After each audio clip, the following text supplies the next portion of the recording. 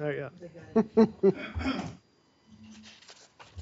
But she said she was ready. At least you got some practice. Well, Warm up has been done. I'll modify it. Call the meeting to order. This is the Rice Creek Watershed Board of Managers regular meeting. It's Wednesday, August 14th. It's 9 a.m. We are in our usual meeting place at Shoreview City Hall Council Chambers. I note that all of the managers are present. Nick, any changes to the agenda? Staff have no suggested changes. I have a motion to approve the agenda. So move. Second. All in favor? Aye. Aye. Any opposed? No. Okay.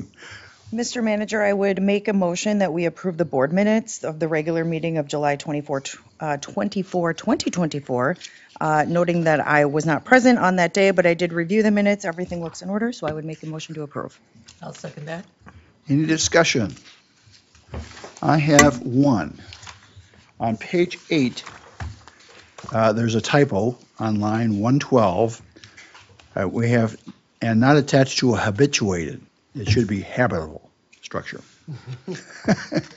So with that typo correction, I have no other changes. All in favor, say aye with that change? Aye. Aye. With With that amended. correction, yeah. Aye.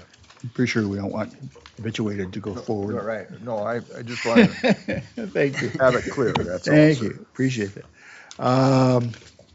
Nick, we're at the consent agenda. Correct? Patrick, what do you got for us? Yes, President Bradley, Board of Managers, staff have one application for your consideration today up in Forest Lake. Happy to answer any questions. Any questions for Patrick? Can we have a motion? Mr. President, I move to approve the consent agenda as outlined in the above table of contents in accordance with Rice Creek Watershed District Engineer's findings and recommendations for permit number 24-045 dated August 6, 2024. Second. That is to Caprock. Thank you. Any discussion? Hearing none, all in favor say aye. Aye. Any opposed? None. Thank you, Rep. Water quality grant applications are next. Okay, fabulous. Molly, welcome. I think you have to hold it for a moment for it to respond. Okay, I can bend down. Seems like this isn't working. Okay. Good morning, Mr. President, Board of Managers. For your consideration today on the consent agenda, we have 5 water quality grant applications for your approval. There are 3 applications in Ramsey County, R24-08. That is the on/Visser concurrent shoreline stabilization and restoration project. This project is a dual shoreline between 2 landowners that just connects. It's just one large shoreline. So they're looking to restore and stabilize that shoreline on Bald Eagle Lake. R24-09 is the Timber Hills Beach Association Rain Garden Restoration Project. There are 2 rain gardens that need retrofitting with native plants and other erosion control methods. These rain gardens were installed well over a decade ago, so they're needing a retrofit. And then the final Ramsey County application is R24-10, the Silverthorne Estates Wetland Edge Restoration. So similar to a shoreline restoration, this is along a wetland that has open water within the wetland, and it connects into Rice Creek. And so there's a very large lack of vegetation on this wetland edge, so they're looking to restore and stabilize that. In Washington County, we have 2 applications. The W24-01 Johnson Prairie Restoration up in Forest Lake. It used to be farmland, residential farmland. They're looking to restore a little over 2 acres to prairie, and they're going to do a prescribed burn as well to restore some of the native vegetation that is existing. And then the final application is W24-02, the Forest Lake Area High School Infiltration Basin Restoration and Prairie Conversion Project. This is a partnership with the Minnesota Water Stewards Program with Kendra Sommerfeld with the Communications and Outreach Program. So the school reached out to both Rice Creek and Comfort Lake Forest Lake a little over a year ago to consider a potential project on their property that would be a really good example for the community and for the students. The primary contact for this project is the environmental studies teacher, and he's very passionate about this project, so we wanted to see if we could get something going for them.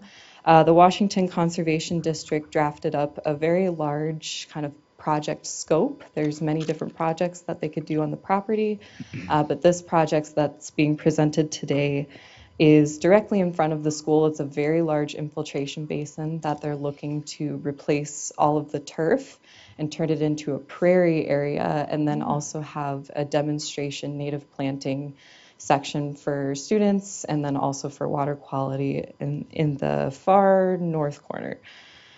So we're looking to partner with a water steward on this project for installation and then use it as education.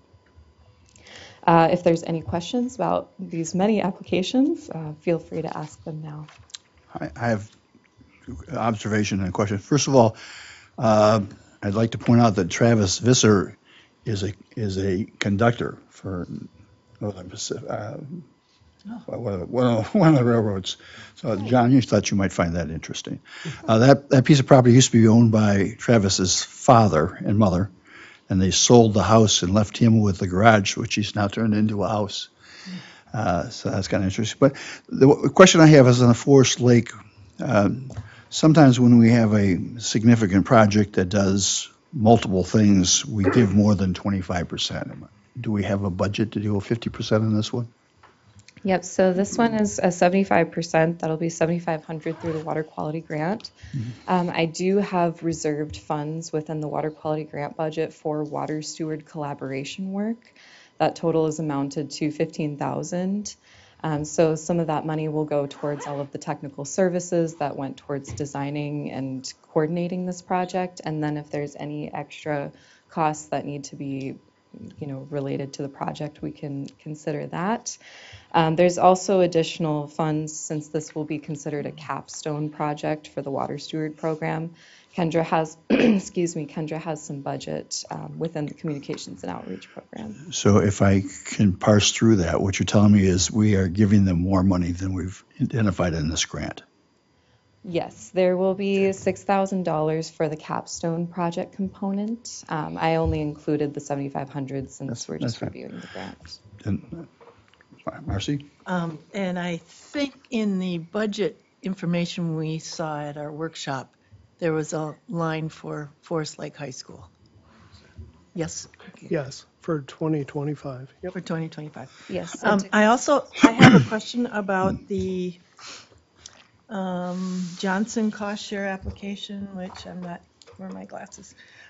It references the RCWD Rural Groundwater and Surface Water SWA. What is that? And are we looking at groundwater too? That's a sub-watershed assessment that was conducted by the Washington Conservation District that Lori Tella was working under when looking at potential projects on the property to design the scope of work. Oh, SWA means sub-watershed assessment. Okay. Good. Steve? Good to know. Could I ask you a question? Is there fees on these other ones that we're not seeing? I was not aware that there was other expenditures above and beyond what we're seeing here. I'm just Yeah. curious. Manager Wagaman, can you clarify what application you're Well, referring to? well, I'm talking generally. You were saying that there was there's costs not added into the one for Forest Lake. I'm just saying, is that a general rule on all of these?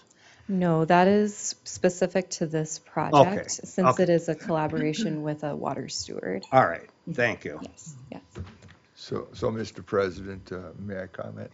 I have some comment here. I was the advisory committee board member that evening.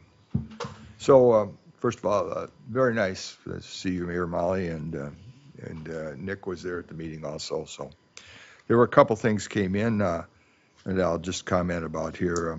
One, on the prairie restoration in Forest Lake, one of the members of the advisory committee commented about the installation of fiber optic cable. And so that rang a bell with me because I saw that in Hugo also, and I don't remember seeing a permit from them. And the reason I bring that up is because when they put fiber optic cable through the drainage ditch before on 61, it turned out to be way too high. And also when they put it down 190th Street with their hoe, they broke all the tiles that went for ditch 5 and 7. So that was another problem. So it was nice of the member from Forest Lake to mention that. There was some discussion about how the project at the high school was scored. And not that they're complaining about it, they felt that the scoring card wasn't complete enough because this is at the main entrance of the high school into Forest Lake, a very public place where all the students go and the buses unload and people see it. And they felt that should be given the credit. And they noted that on the scorecard, this one had a high score of like 30, and they wondered why that was so high compared to the amount of phosphorus that was being removed was comparable to what the others that were at 17 or 20. And so the suggestion was that maybe that public viewing has a great value and future scorecards should be noted and such. And then finally, as Molly said, this is a project that's a part of many projects. And so that made me think about, we did a project with Forest Lake High School many years ago. Now it was a $505,000 grant, which we were a partner with. The actual grant went to the high school itself, was for Clearwater Creek. And so if we're going to have a lot of projects here that are going to be bundled together, I would suggest, as you were talking about, Mr. President, that in the future we might try to see if what this looks like and if there's grant money available for this bundle of projects, since this is what a plan is. But for right now, it's just this part. And then finally, there was a question of where was that water after it's treated in Forest Lake going to go?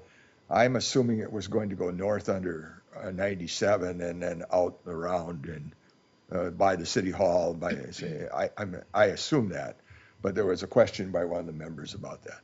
Other than that, all of these passed unanimously, and except on the high school one member abstained from voting for some reason. He didn't say why, but it was eight no negative votes is what I'm telling you.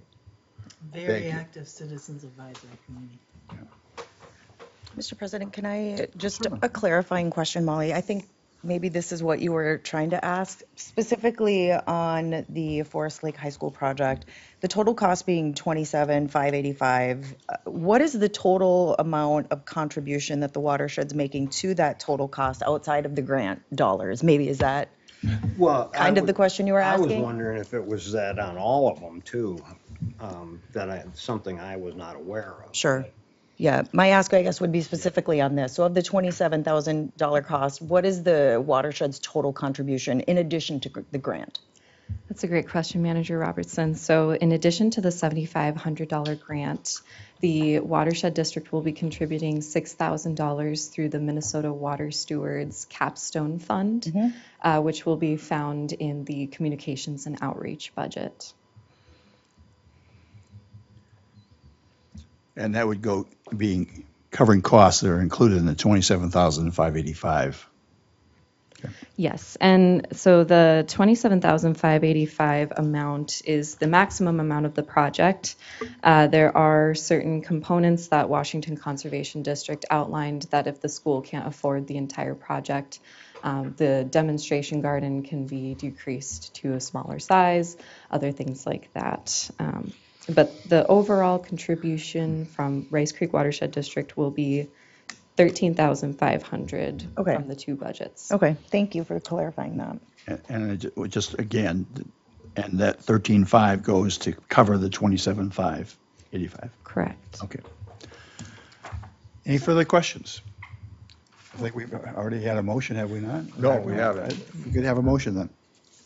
John? I'll move, Mr. President, that we approve the consent agenda or for the Rice Creek Watershed District Outreach and Grants recommendations dated August 7th, 2024. And that would be numbers R2408, R2409, R2410, W2401, and W2402. I'll second that. All in favor, say aye. Aye. Aye. Any opposed? Passes. Nick? Manager Bradley, Board of Managers, just to note that the water quality grant, its guidelines typically come back in the fall of the year, and we have a discussion regarding its frame. So we'll be looking to do that later in the year, and some of the matters that Manager Waller brought up and things that Molly may see for improvement, we can discuss at that time. All right, Thank you. thank you. Managers, next on the agenda is the public hearing on your proposed 2025 budget. Manager Bradley has a short introduction to that. So we'd like to call to order the public hearing on the Rice Creek Watershed District proposed 2025 budget and levy, including the watershed-wide property tax levy as special levy for Ramsey County Ditch 4 Water Management District, known as AWMD. The purpose of the hearing is to hear comments and take input from parties having an interest in the proposed 2025 budget and levy. The levy will include a property tax levy on all properties located within the watershed district. It will also include additional special levy on a water management district for the Ramsey County Ditch 4 WMD. Members of the public participating remotely are asked to remain muted until I call for public comment. I will solicit comments from remote participants individually. When I call your name, please unmute your microphone, speak clearly, and state your name and address for the record, and then make your comments.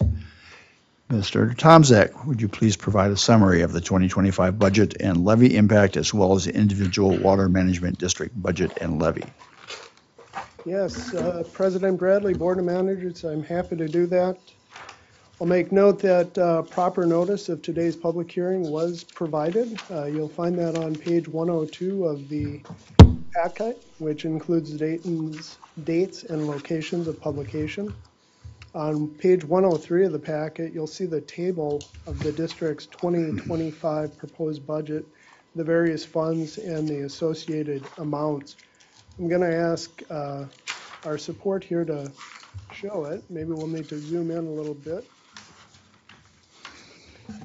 As I've said in the past, it's all numbers. They're very important, so no pretty pictures at this time.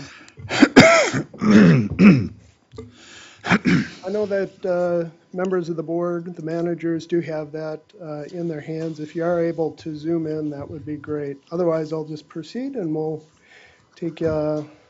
can move forward with the public hearing. So the proposed 2025 budget supports the implementation of the Rice Creek Watershed District 10-year watershed management plan. It provides the resource management goals and direction of the district, establishing a budget framework. That said, it is a guidance there. It is not the definitive of the district's annual budget, but rather a foundation to the activities that we'll be undertaking. I'll note that within the spreadsheet that's shown on the screen and in your packet is a column titled Component of Funds. This column identifies the relationship of that fund item or its subfund to the district's fund balance. Thank you. The 2025 budget includes dollars for the district's general administration and operations, for the district managers as well as district staff.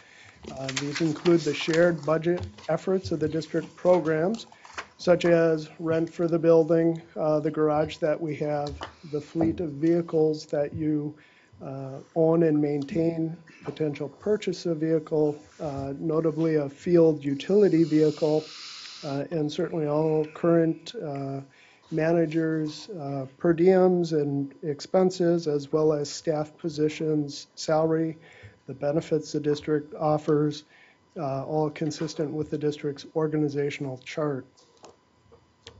Moving from there into the district's individual programs and projects, highlighting those for intended work for 2025. So on the page, I'm starting with Fund 30 then, which is Communications and Outreach. Here we have a refocus from the water stewards portion of the program to capitalize on visual media. You may recognize this as the efforts that Kendra's undertaken at Moore Lake for art installation and signage in different locations of the district projects to interface well with the public. This is to implement a district commitment of $15,000 for a water stewards capstone project at Forest Lake High School, as Manager Wynant had mentioned on the last item. Outreach partnerships budget is raised to address increased support requests and increased cost. These are the city and county programs and outreach initiatives such as workshops or events that are typically entertained during our good summer months, etc., in business outreach programs. This includes an increase to the mini grant program, twofold to $20,000. You had that discussion at your board workshop. And any update to the watershed management plan as necessary, along with engineering support. This would include things like the delisting of facilities and removal from the watershed management plan. This also includes communication and partnership on the district's projects and its policy positions. You had a great effort on that in regards to Ramsey County Ditch 2, 3, and 5 in your outreach for state funding. Moving on to Fund 35, which is information management. You look to conclude the current district boundary management effort, maintain the district-wide model, and update data accordingly as the landscape changes, assist cities in application for the district-wide model and flood study. I made mention of that yesterday, at the workshop on Monday in regards to Centerville and the success there in getting the FEMA map adjusted. Complete modeling software conversions. Here, the software that's utilized is frequently upgraded, if you will, or changes through time with better software, and so we want to keep that model fresh. We look to maintain the district's databases and further develop institutional knowledge tools, if you will. This is things like our drainage database, MS Forefront, where we house all our projects that allow us to report on the district work, and the GIS layers that help us to understand the landscape and engage as an informed entity in pre-project discussions. We also maintain the district website. This is an annual hosting cost. We have periodic updates and some maintenance costs there as well.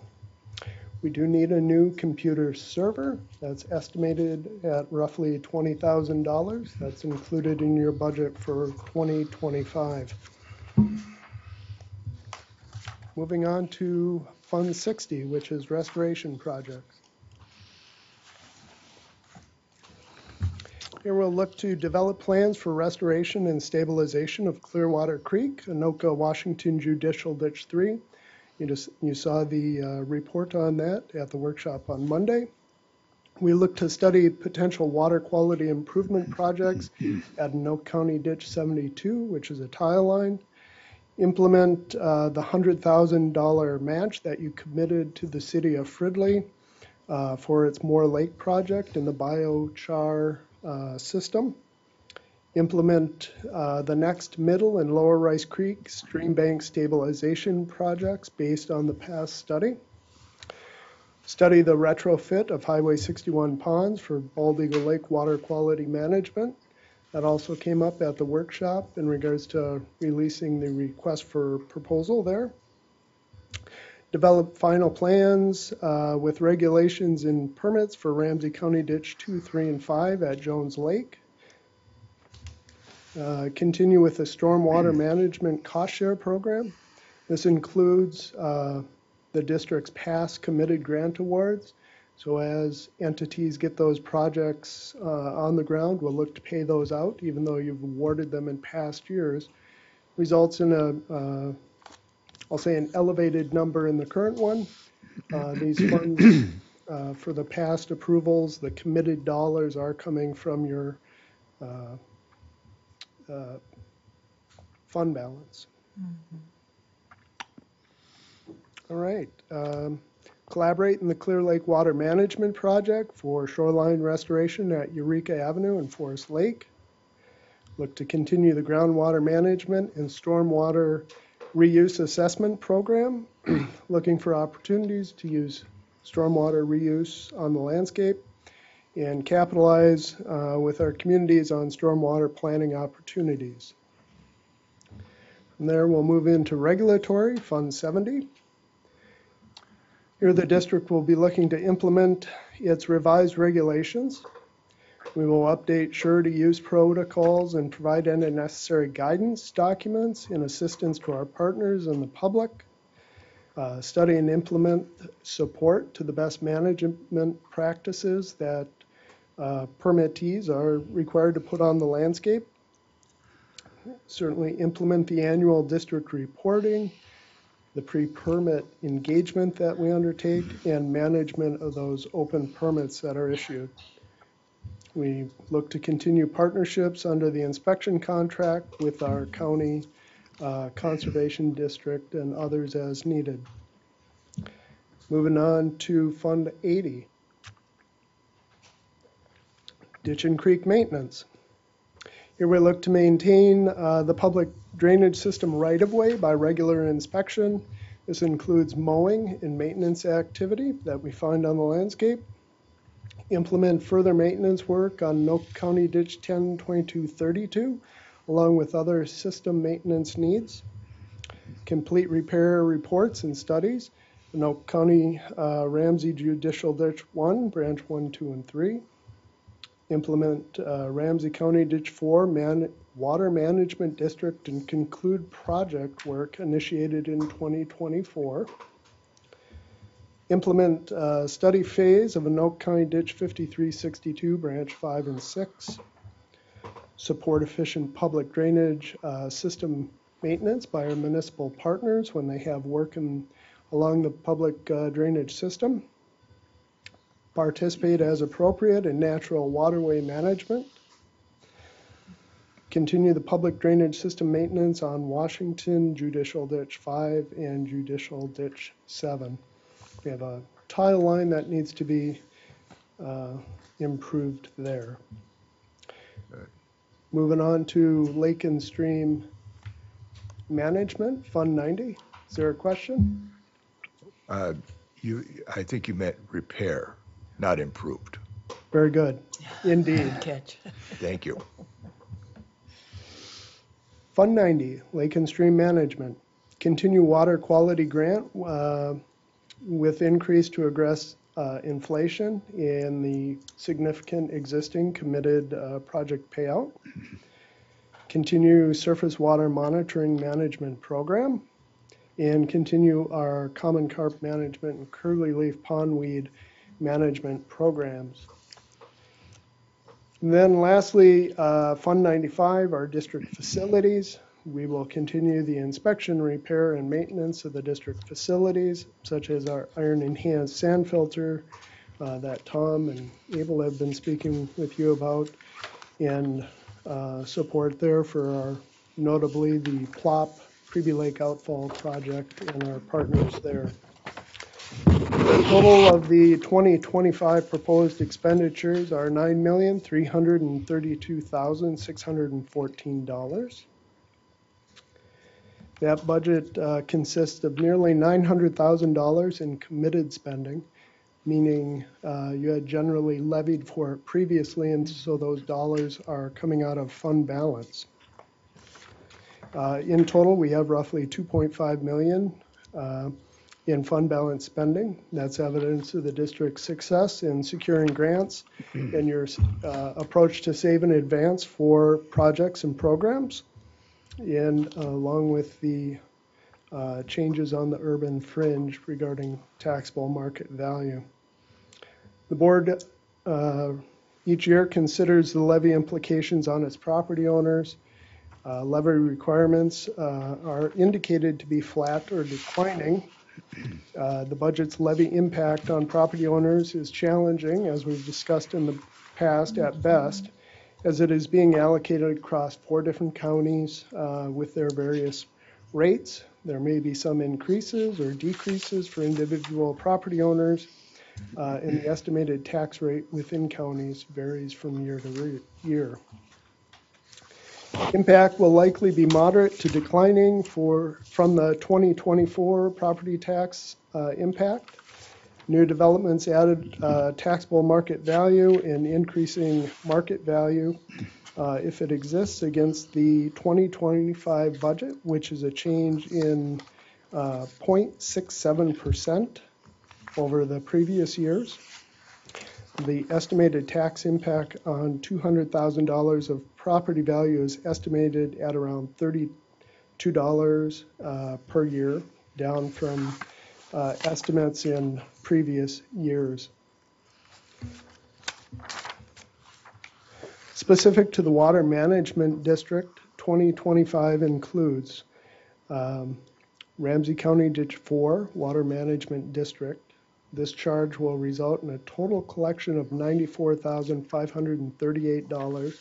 That's comprised of $85,038 in levied charges and another $9,500 in right-of-way direct billing to the road authority. I'm happy to take any questions. I'll make note that district staff does have a couple of comments that I'll return to my seat and share. All right. Any questions from the board of Nick about our budget? We've, of course, gone through this several times, and if there are new questions. John? Mr. President, probably an annual question from me, but it has to do with the Rice Creek Watershed District levy of $200,000 on property. I think that's finding a $200,000 property in Rice Creek is rather difficult these days, and this is a figure that's been used for many, many years, and maybe we should update it because probably the more average cost is not $31, but more like $60. And at least that's my experience, and I own one of those pieces of property that happens to be, quote, average, a small house and such. So, and we've had this discussion before, but I'll leave that comment at this. I would merely note that I've been following in the paper other people's budgets, and they all seem to do about the same thing, but your point is well noted. Yeah, I think it needs to be a little bit more clear. That's kind of misleading in my point of view. Not intentionally, I understand, you understand, but the last few years, for example, on my own property, I had a $60,000 increase in 1 year. So you see, I think that we should reevaluate that. I would suggest that in advance of next year's budget, we formally look at this question. Like, we're not trying to hide anything. We're just trying to, we happen to have these numbers for the last, 10 years. Yeah. And so I'm not asking to change it immediately either. I just think that for when we get to, that's something to update on our disclosure. Yes, President Bradley, Board of Managers, point well taken. As noted in the conversation, it's simply follow through of what the number we've used in the past, $200,000 of property value. So yeah, a simple doubling. You could say a $400,000 piece of property is going to run about $64 a year in tax from Rice Creek. Correct. Of course, we're one of many on those assessments, other entities that are taxing as well and such, but that's our best.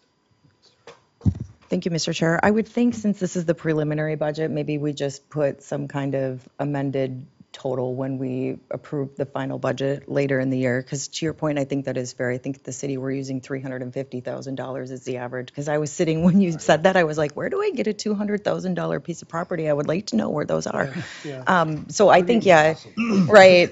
So I just think, given, just the housing market and property values, those assessments increasing, and I get every county's different and all those things, but I think it would be fair. I would rather put out a number that, is higher than reality than assume that we're dealing with $200,000 parcels. So I would think by the final budget, it would be easy enough to just include that. I get this is the way we've always done it, but unfortunately, the market has changed What so I might drastically. suggest is we do both. We say historically, we've used 200,000, it would be this, but based on a reasonable estimate, we think an upgrade to pick a number. A typical Right. average. I Yeah. don't, no Whatever the problem. number is, just I think to Yeah. be fair. If you Thank you. get, if that's feasible between now and then. Yes, Board of Managers, the board adopts its final budget in September. At that time, I could bring that number forward. I'm hearing 400,000 might be a reasonable number. It's have no idea. tough for me to divine what the average property is. Sure. I presume we're thinking residential, but then you have tons of industrial you have commercial properties as well. Yeah, so. Could I ask, how Sure. did you guys arrive at 350? It's Did the you do average some- median home value in the city overall, so that's the number Okay. that we choose, and that number changes annually. But again, Yeah. city government is a lot different than Watershed, so But I mean, that was your average. Go ahead. So, Mr. Chair, am I correct to assume this is 200,000 of property value? So if you happen to be a $600,000 home, you can times it by 3, or $1 million, pardon? I don't think it's linear. Is it linear? I would believe it to be. Yeah, I think it is, isn't it? Because it says property value, it's not saying, If nothing else, Value of a if home. nothing else, we could say, we recognize that the city of Blaine uses 350, and if it were 350, but I just think something.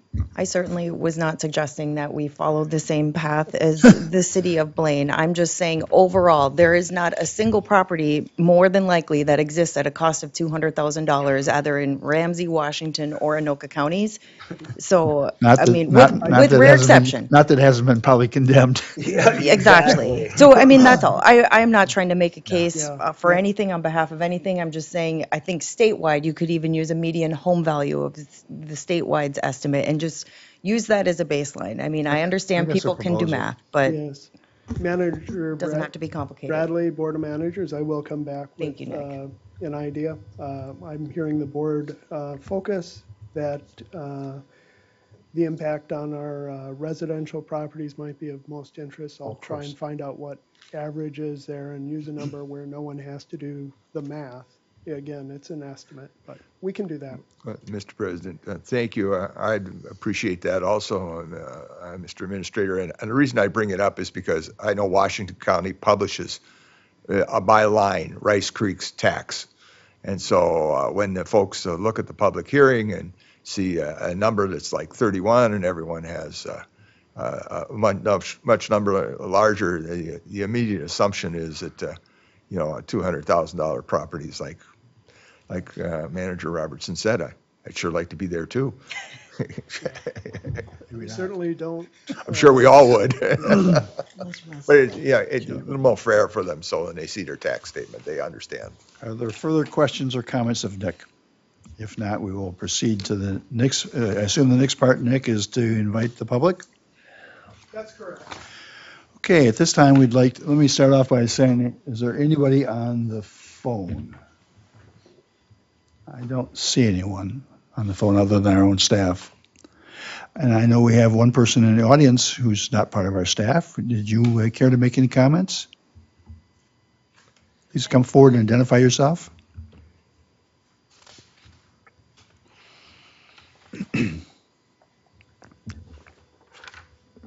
Good morning. My name's Janelle Calhoun. I am the candidate for District 36A House of Representatives. I live at 6729 West Shadow Lake Drive, and I am coming for educational purposes today to get a better understanding of our water, our Rice Creek shed, watershed, the interaction with cities, counties, and our local government. And I'm grateful for all the work that I see happening here. Thank you. Thank you. And let me tell you that we have proposed legislation in the House. If you're elected, we'll be talking to you about that. You'll be seeing it. That's a quid pro quo sort of thing. We got to protect our water. Thank you. Wonderful to have you here. Any other comments? President Bradley, in that I don't see anyone else publicly wanting to speak, staff do have some additional information we'd like to add, if I could. Please. All right, for the communication and outreach budget, this did come up at the workshop discussion of a potential increase for 3004. Fund 3004 is where the Washington Conservation District is paid out of. I was approached by Jay Riggs. He is interested in an increase for the MRAP program. That program provides it's an educational resource. MRAP stands for East Metro Water Resource Education Program. The acronym for it is MRAP. The goal is to educate community residents, businesses, staff, and decision makers about issues affecting our surface water resources and engage people in projects and programs. And so we have in the past entered into contract with them to support that, along with many other watersheds and cities. In the past, our funding has been $3,183 per year. I sent an email about that the other day. And our other watersheds that are within the MRAP area, their program contributions are between $13,477 up to $26,530. So Washington County, our last contract, I do recall, was a 2-year contract with, like I said, $3,183 per year. They're asking for an increase. I think it's reasonable for the district to support this. We do want all our citizens, if you will, rowing the boat in the same direction and promote the same across watershed boundaries. And this is one program that does it along with our own. John, I believe you've had some discussions with Jay Riggs about this. Would you care to share some of Thank you, Mr. that? President. Yes, on Wednesday, I attended the Washington County Consortium meeting, which we had a tour, and Mr. Riggs was there, and he approached me and reminded me that we paid about $3,000 is what he said, and he was asking for an increase to $6,000. Now, this is annually, you understand. Increase to $6,000 or increase of? No, to $6,000, to double it. Okay. He's only talking about doubling. Per year. Per year, annually. So, of course, my immediate response was, how about 4? But he said that based on the taxes and values of property going up, that this was what was the basis for his request. I have experienced over the years the program that this is, and the person who runs it, and it's a very well-run program. But I would also remind us here in this district that while we're not exactly East Metro, we're kind of East Central because we drain into the Mississippi. And I don't have any objections to doubling it, to outing Mr. Riggs. I don't, but I'm not advocating more than his request. So we don't, I hope the administrator and working with the Washington Conservation District will have a little more definition on what we receive, or the receivable for this in the future. It's a good program and all, but most of its concentration has to do with the St. Croix and lower Mississippi, or I should say, the part down by that South Washington County has down that way. But other than that, I have no objection to honoring his request of $6,000 annually. Mr. Administrator Nick? Yes. Board of Managers, I did have a discussion with Jay Riggs. We do anticipate a meeting in the future regarding deliverables from it. Certainly Kendra will be heavily involved in that. We'll look to define what products our citizens receive or are exposed to from it. If you do see the suggestion by Manager Waller as reasonable, we could certainly put that into the budget. I would suggest levying for that amount because this would be something we hadn't and previously levied for. And we have 3,000 and change. I'd just say we increase it by 3,500 or some round number. Again, this is budgeting purposes. In the future, we will enter into a contract. The board will review and approve the contract, and you'll see the final numbers there. So I would propose we not vote on it only because we are not voting on any part of the budget at this moment, if I understand correctly. What are we doing today? Yes. Thank you, Manager Bradley. Board of Managers, at this point, you're taking public input on the proposed budget. I am relaying to you indirectly things that I've heard for your consideration. I will leave here with, I'll call it a flavor of what the board would like to see. I will come back at our September meeting where you will look to adopt it and you will see the adjustments based on the flavor I've left. So, And we will see the deliverables.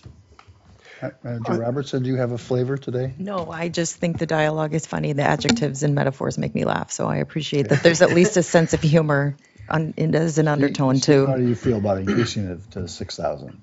I don't have a problem with that, but it would be nice to see the for That's the budget point. purposes, not at all, but we should see the deliverables. Yeah. We signed the contract. We'll have a contract with them, will we not? Well, Yep. just because we put it in the budget doesn't mean It happens. that we spend it. So, but it's nice to have that part. Yeah. That's just all I'm saying about it. President Bradley, yes, the board is correct. You will see, and I'll make sure, obviously, it's under $10,000. You've delegated some of that, but I'll intentionally bring this back to the board for your consideration. Those contracts typically include some definition of the deliverables that the district receives. Manager Winant, do you have any assistance for them? So I fully concur with the recommendation that we double this. And so when you bring us the budget back, you can, I think, safely include 6,000 as the expenditure, Very good. if that's adequate flavor for you. Tastes good. I like that. That was helpful. That was helpful. Manager Bradley, Yes. I do have an additional Yep. comment. Continuing, as you know, many of these projects and programs, we see changes readily, right? We apply for a grant, we don't know if we're going to get it, et cetera. So it's always our best guess of what we will be spending in the coming year and balance out our books, so to speak. But the other issue that I'm like to mention to the board is the Clear Lake Water Management Project. That is Fund 6029. I currently have $10,000 slated there. I would like to increase that to a total of $85,000. That's an additional $75,000. Here's why. The Eureka project in Forest Lake, Eureka Avenue, it's a reconstruction. We would like to see the shoreline of Clear Lake, which is directly adjacent, be restored. It's a well-used area by citizens for fishing. There's a lot of stopping along there, a lot of pulling off and litter and use of the shoreline that's caused it to be in poor condition.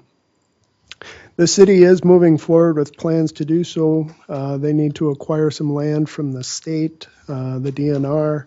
They need to surcharge or stack material on some of the low wet areas in preparation for that. It's not definitive as to when the shoreline restoration will be undertaken. I suspect it may take place along with the surcharge ahead of construction. It might be well to get the restoration of the shoreline ahead of the road work. So with that long explanation, I would like to change that 10,000 to 85,000 for line 6029. I'm suggesting to you that would come from fund balance. You currently, in your 2024 budget, have budgeted $75,000, which you'd levied for. We're going to come out substantially below that, but it looks like 2025 may be a year of work. So which fund balance is coming out of? I'm just going to say it's going to come out of the fund balance. Got Yeah, it.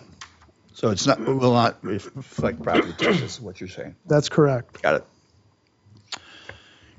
Anyone wish to ask questions about that? I just comment that we've always, this project's been on the books for a long time and been a lot of a delay because of the different agencies involved in this and the discussion of what to do. And we've always had a 50,000 marker, as I recall, on it, pretty much. So I don't think that 85 is that far out. And if he's actually putting 85 in there, it sounds like it's going to be soon.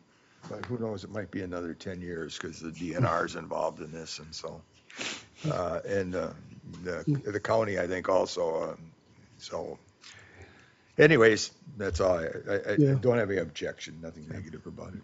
President Bradley, just to go a little bit further, so development of plans for the shoreline restoration, but then you also have funding opportunities. And then the question is, will you be successful in those? So 85 should cover it. Sounds like a Clearwater fund to me, but Yeah, You're Nick, you're talking the audience, kind no. of by the landing, right? yes, the landing and south. Yeah. Okay. Manager Winan serves and represents watershed districts on the Clearwater Fund Board. So with that, Always lobbying, aren't you? Yes, ma'am. I lobbied her for legislation. I lobby you for money.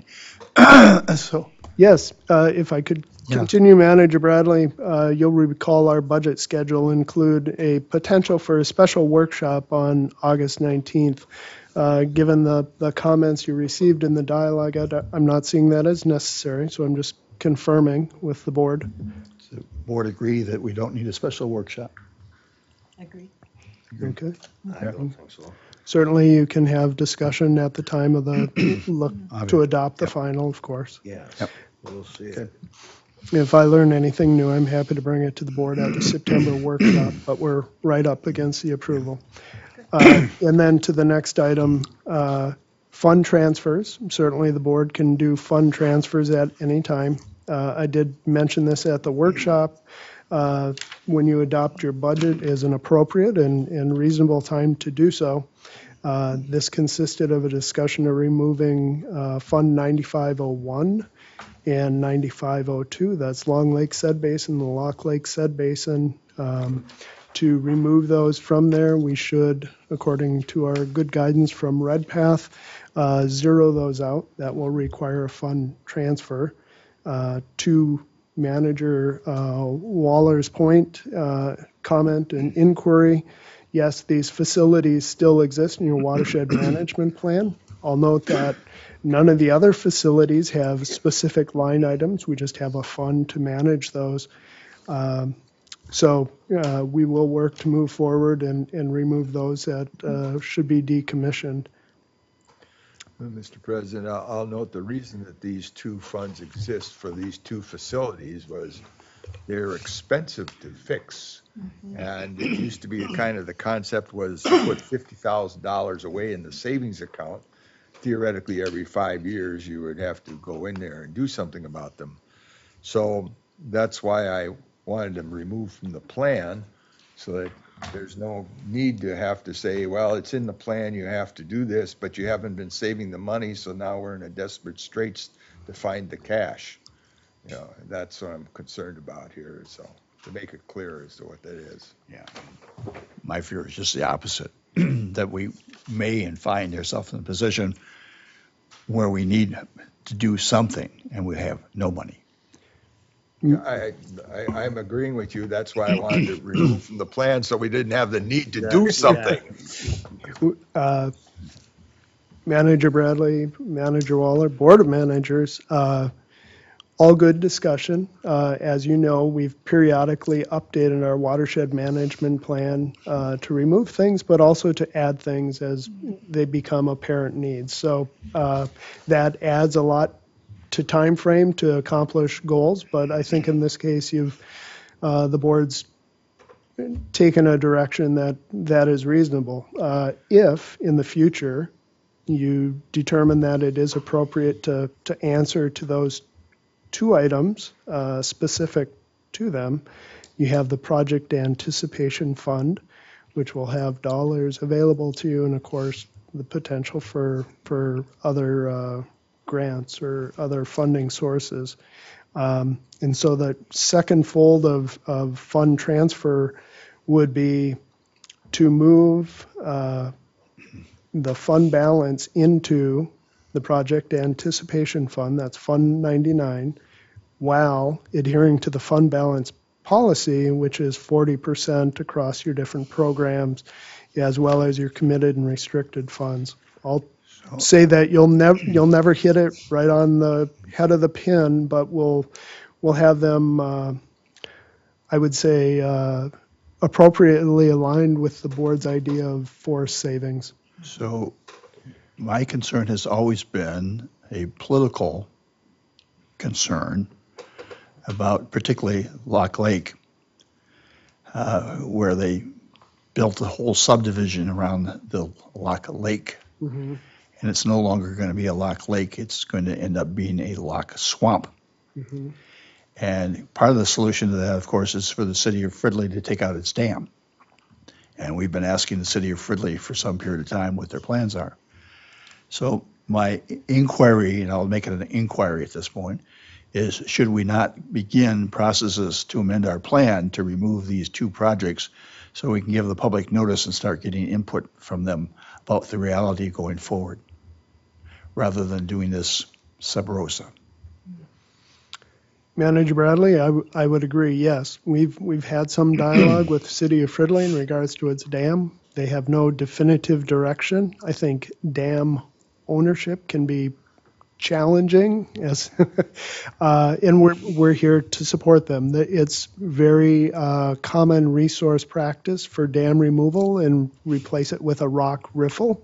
Whether those good citizens who have quote-unquote shoreline on this sediment basin would be interested in that or not is another matter. And obviously you work for the greater good across all. So excellent dialogue for the city of Fridley. The good news is that when this comes due, I will be long gone from this board.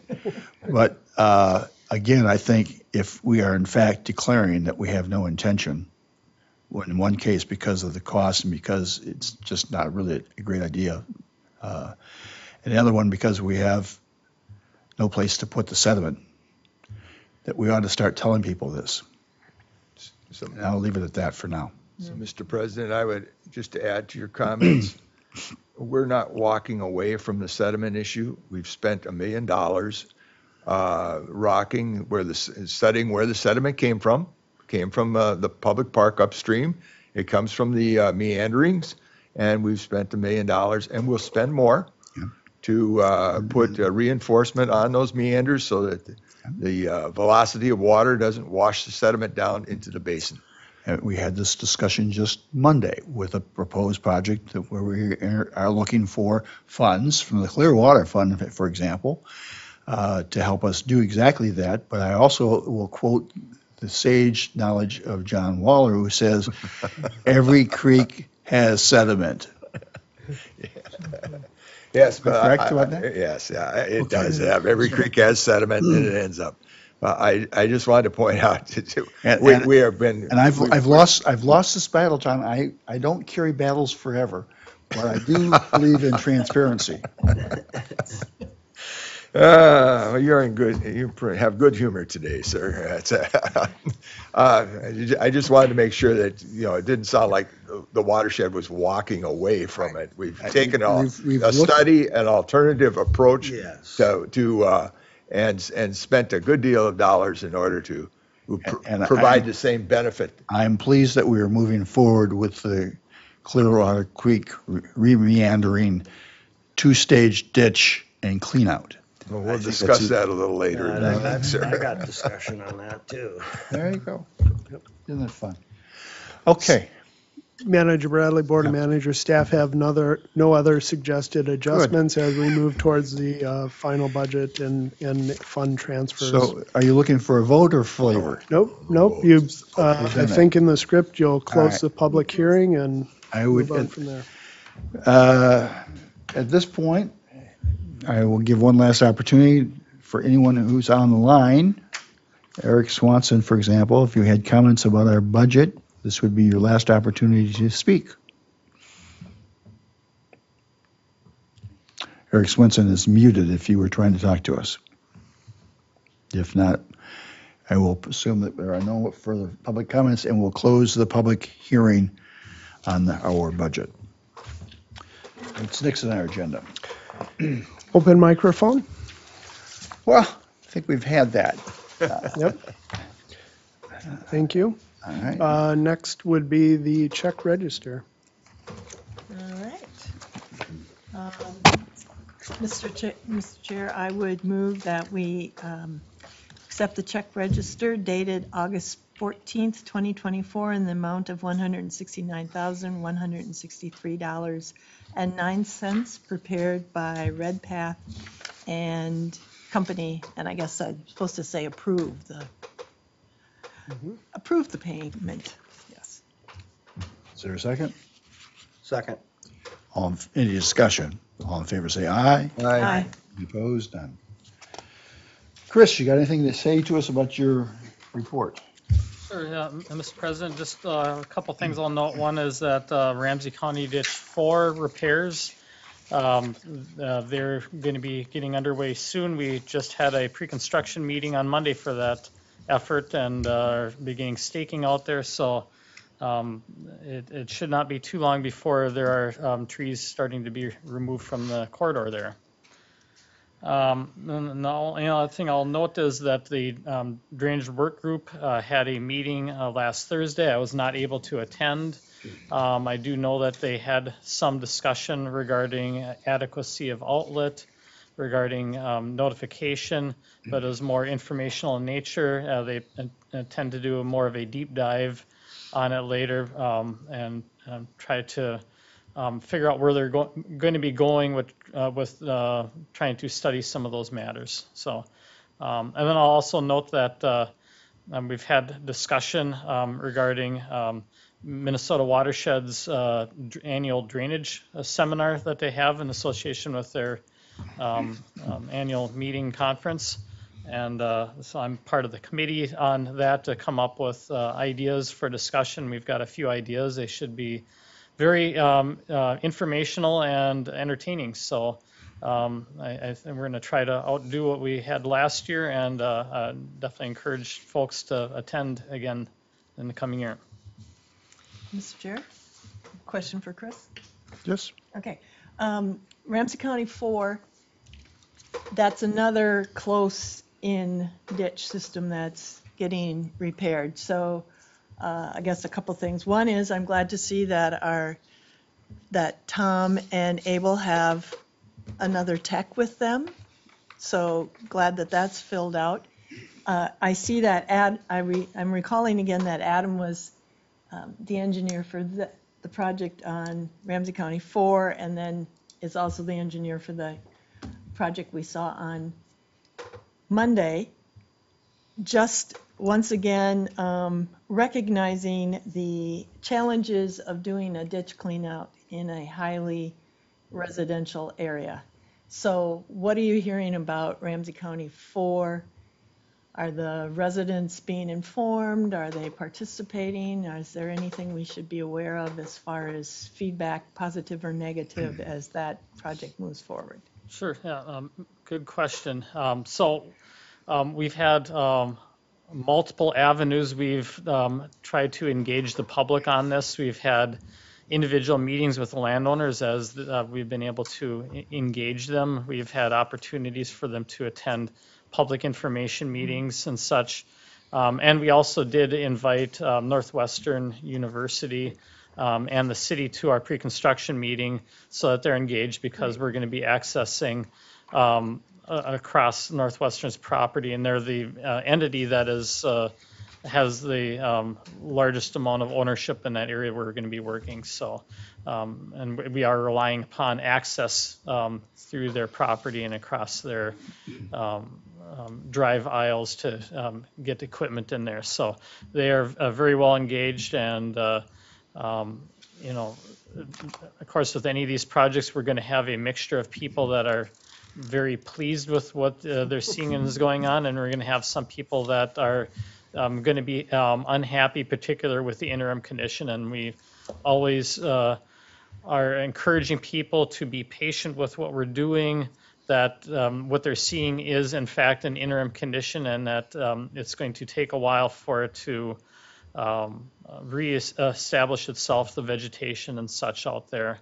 But with each one of these, we're learning more, we're getting better and refining our techniques on them, and I'm very confident that this effort is going to be quite successful at getting vegetation to be restored along the banks, so that we're not having that continual issue of sediment, and that we are able to retain our access to maintain the system, because right now there's neither access nor is there any sort of protection of the banks with the bare ground.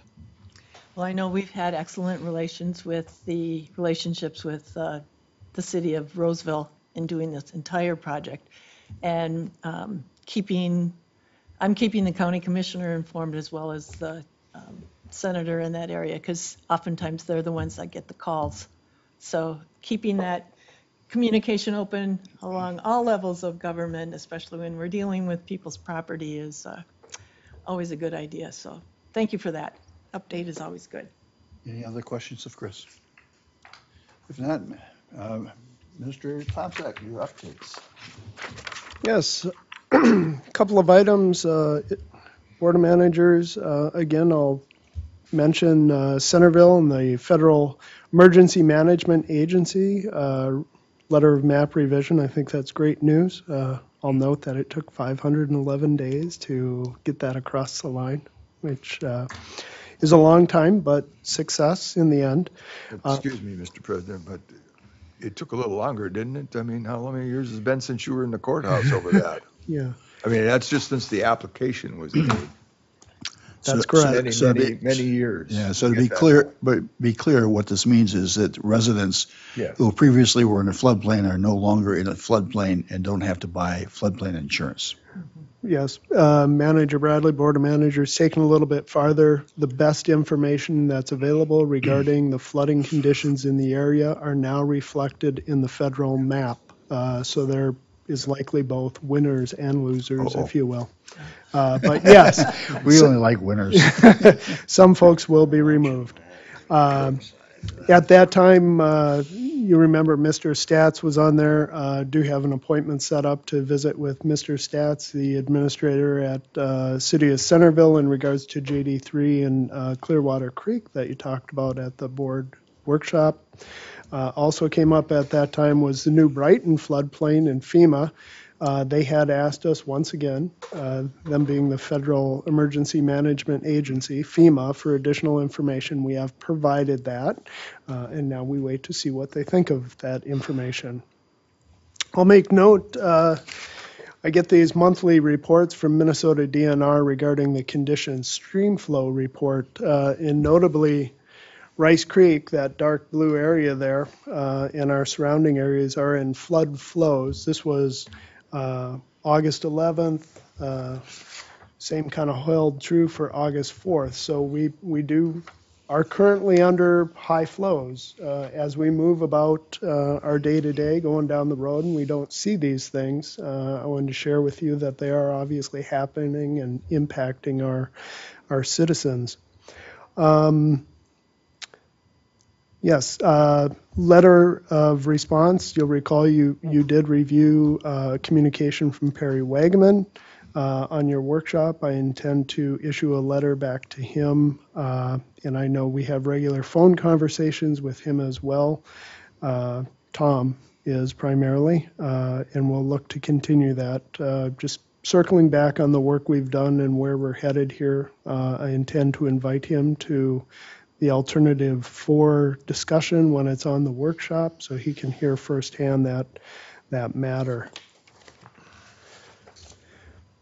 Golden Lake, celebration of its delisting, that is Thursday, August 15th from 5 to 7. That's at Golden Lake Park. There'll be some speakers from City of Circle Pines and discussion about the lake's recovery and what comes next in our future plans. DNR, threatened and endangered presence. We can continue to discuss with the DNR its interpretation of statute and application of its jurisdiction on district project that's up at 102232 at Pine Street. We're working with them to resolve it. We've refuted their position to some degree based on the statute, and how it plays out remains to be seen. We do have an internal protocol that was discussed at length with the guidance of our attorneys. We use this when we administer the Wetland Conservation Act and bring matters to you. So we'll see where this goes and obviously bring it back to the board for its decision. You'll be wearing your Public Drainage Authority hat or your Watershed District Wetland Conservation Act hat as a permitting authority, et cetera. So we'll go from there. I have no other updates. Happy to take any questions. I have a question about your map there. Is Yes. Rice Creek the only one that's in high flow? No. Or that's just highlighted us? The dark blue is flood flows. This is, in this map, it's Western County. I can share these with you. The aqua color, which is dominant in the state, is high flows. And so the flows exceed the monthly 25th percentile. Okay, so that's telling us that we've had a lot of water in the metro area. There's a lot of water in the system, yes. In case you hadn't looked. Yeah. By the way, we're supposed to have a day-long rain tomorrow. Yeah. Are we really? Starting tonight. No go Oh, for me. great. Yeah. Okay. Waller? Thank you, Mr. President. So Wednesday, I had also the duty to attend the Washington County Consortium meeting, which was a tour, and I'll just talk about the highlight, I guess, of it. Washington County, along with the Department of Natural Resources, has developed a 3,000-acre open space hunting, wildlife management area, and public park. So this begins on the south end of Big Marine Lake, which Washington County has been purchasing over a number of years, and extends southward along beyond County Road 4, along County Road 15 on both sides. If you drive out there, what was known as Kelly Farm, or now has signs on it that says WMA. This is a grant came from the state someplace, maybe it's clean water money or something, who knows, and they bought out the O'Neill family, and the Washington County has bought out the other side of the road, the east side, and it's in 3 phases for Washington County in order to make the payments on it. So that's a huge change there. I went to the CAC meeting also. We had a tour of the Blaine wetland area. It's a wonderful boardwalk. I just note that the gal that made the presentation was talking about no need to drain these swamps anymore because of the mosquito-eating plant, as we were all batting mosquitoes off of us. So, but I don't think that's any reason to not drain swamps.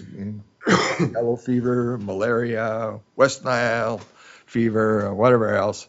I also don't think that's a need to stop the Metropolitan Mosquito Control Program either. Even though there might be a plant that eats a few mosquitoes for us. Number 3 would be, I'd talk about the Centerville project that we looked at Monday, and I have some comments about this now. I guess I want to look at it from the lake coming up. And the first thing I'd say is the delta is what the complaint is about, and maybe that needs to be removed. And it wasn't really clear if that was part of the project or not. The next thing is that, as I recall, and we had earlier Explain that last one. Well, the delta in the lake is the issue, you know, it's coming from all the sediment that's out there, the plume, as they call it, or such. Coming from where? Well, that's a good question. Yeah, I think it's coming from I was about to go there, Mr. President. In our past experience, when we've had sediment fall into ponds as such, we've generally found it comes from the meanders that are just upstream, which happen to be there. And so I'm interested to see about having meanders reinforced upstream. Okay to take plumes out of Centerville, but not out of Lock Lake? Not out of... Okay. There are two different things. One is a public water and the others are sediment ponds. But anyways, we don't need to get into a technical debate about this right at the moment. I'm just saying plumes have been removed from Golden Lake, which we're going to celebrate tomorrow night, by the way. So it's not an unheard of thing. But reinforcing those meanders that exist so that they don't erode anymore is an important issue. I don't know that extending the meanders is a good idea there. It's public property on both sides and private property. But I don't see anything in the project that was going to help out the cemetery. Now, I know Father Guffon's cemetery gets flooded. And since I'm from that community area, that parish, I've been told that Mr. Ray Houle is often underwater in the cemetery. And so I think that may be one of the reasons that was originally straightened in order to make sure the water would keep going. And we need to take a look at that issue that's there. I'm not so certain that this two-stage ditch system that's proposed at the very, very upstream of this project is really necessary in there. I'm wondering, after driving over there and taking a look at it, I was wondering if some of this is going to qualify for wetland replacement or not. Now, I don't know. I mean, but that's what I'm driving around and only from the car. I didn't get out and take a look at it. So I thought that project is pretty expensive and wasn't really focusing on what the primary issues were, which was the sediment in the lake, reinforcing the meanders so the sediment doesn't come, just as we did on the Fridley project over there. And so I'm not against the project, you understand, but maybe in its present presentation, its format, there could be some adjustments to it. To move on then to another issue was we had the rules a while back, and I went home and with the board as I was reading about it, and I couldn't find Rule M, which is referred to in Mr. Holtman's letter about the gun club settlement last year. So I dug out my library, and there's no Rule M up to 97, and there was no Rule M. I couldn't find my Rule M. It all ended L. And so I got on the telephone and to relieve my anxiety, and Teresa sent me a copy of Rule M, which I remember it being passed. I don't remember anything more than that, and it's here. We still have it. It was the first comprehensive wetland management plan, I believe, we had, and was exclusively for that 5362 area. And I'd ask that all the managers be given a copy of this just for our background information, because it has an item here at the bottom of the first page that says for activities subject to this rule, a separate permit under district rules B, C, D, and F is not required. And so this was under the rules that we reviewed. The only place you could find Rule M was in a colored graph map, and the other comprehensive wetland management areas are listed for Lionel Lakes and for Columbus, et cetera. They're actually named there. But I could see this little bitty over in 5362 had a different color, so that made me think. So I just make that request. It is referred to in Mr. Holtman's letter, and he says, well, we rolled it into F. And then when I read it, F doesn't count here. This kind of goes with that contract. I don't know. Well, anyways, I think it's something that you ought to know. Then let's see, where am I at here on my list of things to chat about? I think got the CC Centerville. I think that concludes my report. Thank you very much. Thank you, Wynette. I also attended the CAC tour of the Blaine wetland, and it was a very interesting walk. And congratulations to Blaine for being able to make that happen. So thank you, Mr. Chair. Steve? I have nothing other than piggybacking on what John said. I did have concerns, a lot of the same concerns that he had on that project that he was talking about.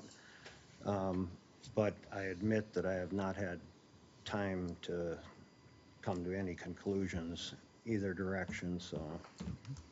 But I do have concerns. Mr. Chair, I don't, but I want to be clear from what I understood for the workshop on Monday, presuming you're speaking about the Clearwater Creek project, is that once your report was final, it would come back. We made no decisions. We gave input on the presentation that we were given, and that it was just the entry to a very broad conversation, as there are several objectives that the project needs to accomplish, including that, erosion and yes, the sediment. So, I mean, I guess I look forward to the input that's been shared here in a more formal setting where we have additional data in front of us to be able to have a robust conversation on what may be best for that area. Yeah. And on that note, I conclude my comments. And dare I say, I might make a motion to adjourn. Oh, I get my 5 oh, we didn't go in. He's got a half hour. So. Well, you better take 10 because. I don't have a list, but I would like to note that unfortunately I'm going to be out of town for tonight or tomorrow night's Golden Lake celebration. I hope those of you who can attend will do so. It's an opportunity for us to celebrate accomplishments, and we don't get enough of those. So that's great. Beyond that, when we have the appropriate time, we'll be happy to work through the process with regard to the Clearwater Creek project and the remaining clean out of ditch 3. We've cleaned out everything except for that segment, and some of that has to get done. So with that, I will move. Motion to adjourn? Second. All in favor, say aye. Aye. Thank you very much. I didn't know we were supposed to be going all day tomorrow. I know. No, Bummer.